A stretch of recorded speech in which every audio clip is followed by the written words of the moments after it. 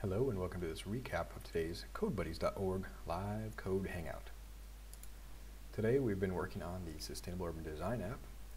It's an app that's going to promote sustainable urban development and make it easy for people to see what's going on and track progress of sustainable urban design initiatives. I'm sorry I'm repeating that so much, that are in alignment with the United Nations Sustainable Development Goals, as well as other regional and municipal level goals.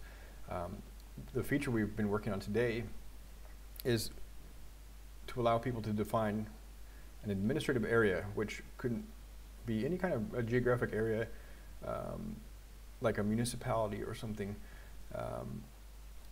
that's responsible for coordinating urban development activities. I'm sorry, I'm stuttering a little bit, but the essential model we're following in the, oops, this is actually not it. The country of Finland is very proactive, even since I think 2008, in defining carbon targets, not fully carbon neutral, but 80% carbon reduction, and getting municipalities and other communities mobilized to meet those targets. And so they have this Carbon Neutral Finland project, and we're kind of drawing inspiration from this and just researching what's going on here in Finland. One of the main things that is apparent when viewing this site, it's really well done, and there are news updates, and even relatively recent ones, some good updates. And even some data that's been published. I haven't fully reviewed all this, and they've got this Hinku municipality network, and essentially it's cities and other municipalities around Finland who have agreed to reduce their emissions by 80%. And they agreed back in 2008 originally, and over 70 municipalities have joined. And when we look at the municipalities here, you see populations and when they joined. Other than that, you kind of have to dig to find updates, and if you wanted to compare one municipality over the other, it's just not easy to do. The information might be out there, the data might be out there. Again, I haven't dug too deeply into there, but we want to follow suit, and we want to kind of see if there's a way to improve this type of initiative and to make the data more available, so we can kind of export that idea even outside of Finland. So we're learning a lot here. It's a very inspiring place to be right now. I think the Nordic countries, in particular Finland, are doing some really great with quality of life and sustainability initiatives. So that said, they're defining these as municipalities, and originally I was going to just add a new feature called municipalities to a data model, but I realized on researching it that the term municipality is actually not as cut and dry as I thought. In even my conventional United States English, Midwestern US English, municipality means like a city or some kind of a township or something like that. But it turns out there's just enough diversity around the term, and other linguistic alternatives like commune and local government area needed a more generic concept that could kind of encompass those. And administrative division seemed like the probably best fit. It's an umbrella term for a bunch of different types of areas, but the common thread is that they're usually subnational, they're constituent units of some larger national or regional body, and they typically have governmental, mandate or something along those lines. You guys, I don't want to get too deep into the semantics of there, but we do need to choose good names for our software to the extent possible, but everything's got trade-offs. So that's essentially what we've done. I'll just show you the changes today, and how the code reflects those, or how those are reflected in the code. So we created a new feature here called administrative divisions, and now we're essentially shifting. The original idea was projects. Project would be like a city, and then I realized that was a mistake. Projects are usually relating to a city, but this city is a distinct entity that might be commissioning projects, and projects could span multiple municipalities or cities. So now I'm realizing these projects are like parts of the city and parts of broader design initiatives. So I would, for example, delete the city of Tampere here, and we've created this administrative divisions feature. It's just kind of boilerplate templates and code, but we're going to, with this foundation, hopefully make the information easier to surface and compare. So it's essentially you list these administrative divisions. I still have a hard time saying that phrase, and you can edit them. Really basic stuff, but then you have a link to the official source of information about that place, municipality in this case, and a list that we can extend with different types of these divisions as needed. So far I've only needed municipality, and in the city of Tampere there's many districts that also have projects going on, projects and initiatives. I think it's a hierarchical thing. So let's take a look at the code and how we've actually implemented as a hierarchical model. I think that's the main information for the background in the task. There's a couple of follow-ups I'm going to have to be doing with relating these administrative areas to the projects.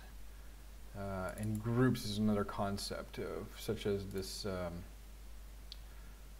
this Hinku is a kind of a group or a consortium or a network of municipalities, so we'll have to have a software component to define those. We're going to move there stepwise. But in any case, here's the administrative division data model. It's an, I don't even know what this stands for, so let me just Google it. And it's a it's basically a tree model, modified, pre-order, tree traversal. So I don't know, modified, you can move the stuff around on there, and pre-order means like somehow that's cached in memory or something like that, or you can set the order of the sort on the tree. I don't know much of the theory behind it.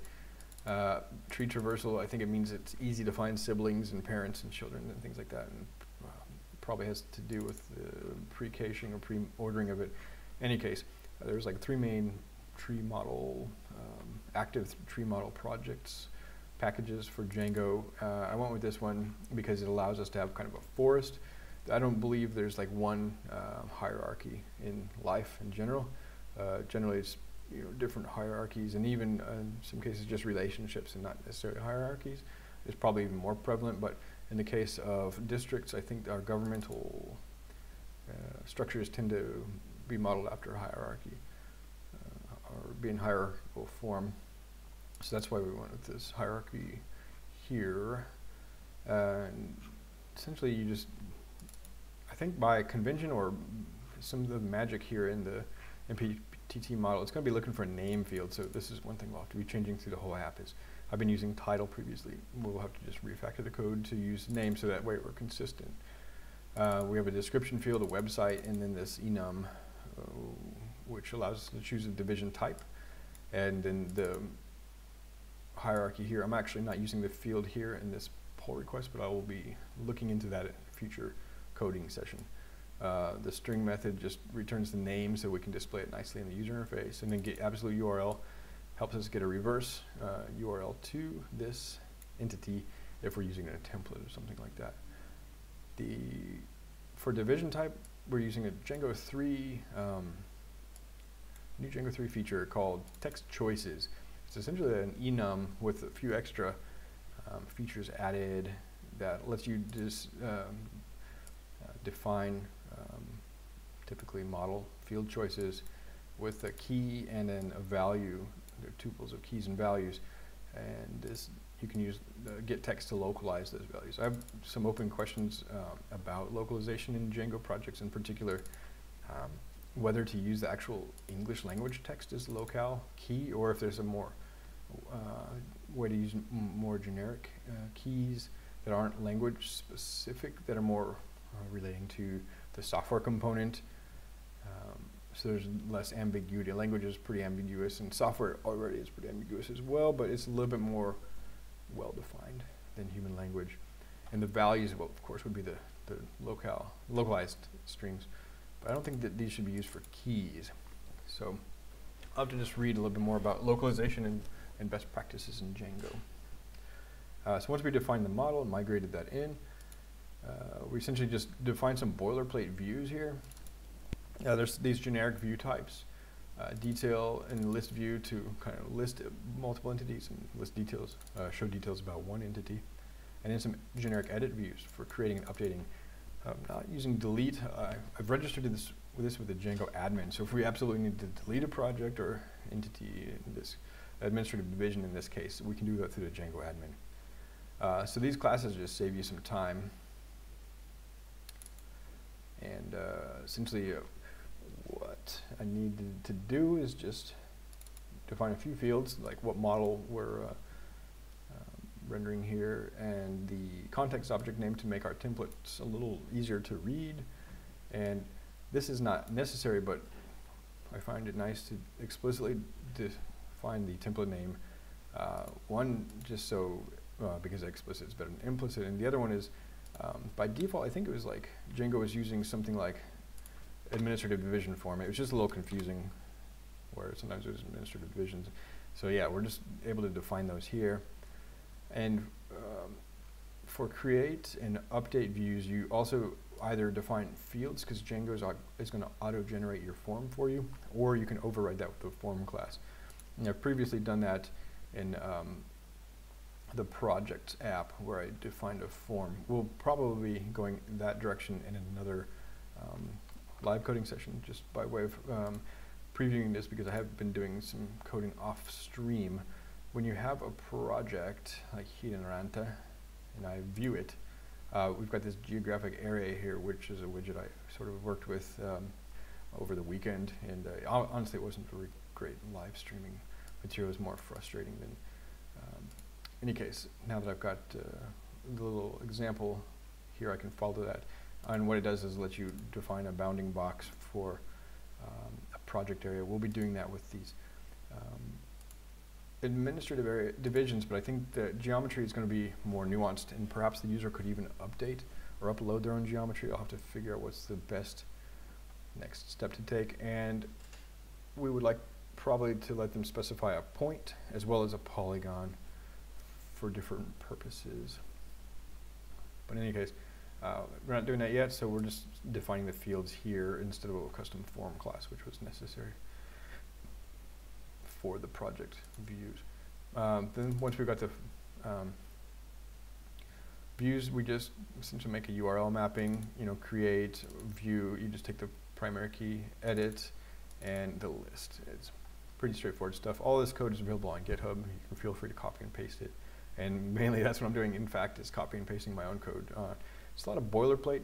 Maybe there's a way to kind of auto-generate boilerplate at this level. Django does have the start app command that will scaffold your app, but it doesn't like give you CRUD URLs, even though this is just pretty straightforward stuff. I wonder if there's like something out there that would give me basic CRUD views and templates when I start an app. I'll maybe look into that. If you've got any suggestions, please feel free to share those with me in the comments. The only people in this chat today have been spam bots. Okay, so let's take a quick look at the templates here. It's just pretty straightforward stuff. For the time being, I'm sticking with Bootstrap, so it just helps me not have to think about CSS. I'm very interested in learning more about CSS, in particular CSS Grid. I've fought Bootstrap a little bit on some of the layouts, but I think it's doing pretty good with Flexbox, and Bootstrap 5 is going to be pretty nice. So we just have a crispy form to render our, actually, is that even necessary now that I can clean this up? This is our administrative divisions list, and I had a modal dialog here previously, so that's why that crispy form tag is still there. In any case, you have a header on the page that is the title, administrative divisions, this create new button, and they're both in the header and the span, and this links to the administrative division create view, which was originally in a modal. The reason I had to sort of take it out of the modal is because I couldn't figure out how to get the open layers map to render properly in a modal, which is like rendering as one pixel or something. I'm sure there's a way to figure that out, but it's already kind of large in any case, so maybe a modal is not the best approach for it. And then if there are administrative divisions that are defined, it's going to iterate over each of those. And again, I used the context object name here, administrative divisions, and then I can iterate those over those and display them as a Django, bootstrap card. I was just reading these classes. Put a little spacing around them. The key here is that it lets me define our unordered list as a row, and in each of the cards we'll just sort of like fill out the row until it can't fit anymore, and it'll actually kind of create new quasi rows, but without having me to explicitly define that, and do some sort of division and put a new row div in there, or yeah, something like that. So that's pretty nice. Card body, title, and text, they're just here are showing the name and description. Then we've got a couple of links here. I'm going to try to move these links to like a card footer or something so that it's a little bit more clean and aesthetically aligned. Otherwise, it's going to show some text. No administrative divisions found. When we view details of one, it's pretty much the same stuff, just a few bootstrap classes. I think actually I don't need this margin top. It's already pretty clean. Yeah, it's not too bad. Less is more, just keep it simple. And there's a button, an edit button that links to the administrative division update view, which also renders that same form. And really briefly, we will look at the form template. This is where we need crispy form tags because Django's automatically generated forms are just using kind of plain HTML elements, inputs, and they don't look really great. And either I could manually iterate over the form elements and then insert the DOM, the template tags and classes, or just use crispy form. So trying to save a little bit of time, make things somewhat nice. We'll render the form with the crispy tag, and it kind of just makes adds the bootstrap classes and lays things out kind of nicely. In the header, again, we have a button that's aligned with the header in one. In this case, we're looking for the presence of a context object. If that exists, we know we're basically editing one in this case. But if that context object doesn't exist, if I'm going to create a new page, because Django is sharing this form and page, well, the form template, it'll display this alternative create administrative division text. That was a nice little approach that I found on Stack Overflow. Pretty straightforward and idiomatic. And that's about it. It's really boilerplate stuff, but mainly I wanted to showcase where the project is going. I know I've been a little bit quiet, haven't released any videos lately, and just also show what's these cool things we're finding out about Finland and the initiative to become a carbon neutral society, and what we can each do in our own local and regional contexts. So thank you very much for your time. Feel free to leave any questions or comments on the video. If you want to get involved with the project, stop by github.com/sustainableurbandesign. There's several tasks on here I've indicated that are kind of good for good first issue, and we need some help on a few of these. There's research tasks, there's design tasks. You can also just try the software out, suggest ideas. We're really open to ideas here as well. Likewise, if you want to get involved with another great open source community, stop by codebuddies.org. The CodeBuddies platform is open source on GitHub and is currently under a rewrite. The backend is going to be written in Django, and I think it's going to have a React front end. I haven't checked in on the project in a while. But yeah, CodeBuddies is a really great community. So thank you very much for your time. Have a great day, and stay well out there.